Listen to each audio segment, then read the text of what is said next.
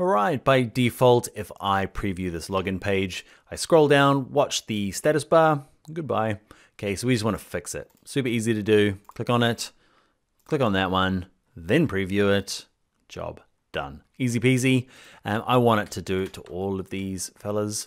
If you copy and paste it, that little setting will come across, or select them all, turn it on. We'll do it for the navigation as well. It's kind of cool. So I'm going to zoom out. Okay, grab you. I'm holding shift and just clicking these guys once and say fix positioning. Now I'm going to set my home page back to this fella. Where is he? We're going to move to prototype. What was the shortcut? Anybody remember? It's Control Tab on both Mac and PC. Set the home page so that when I preview, go to the right place and you can see your nav is fixed to the top. Okay, so that is how to do fixed positioning. Nice quick video. Let's jump into the next one.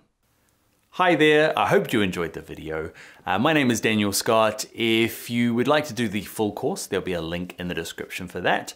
Please give this video on YouTube here a thumbs up. It really helps me and what I'm doing. Also consider subscribing to the channel. I release a video like this every week for your viewing pleasure. All right, bye.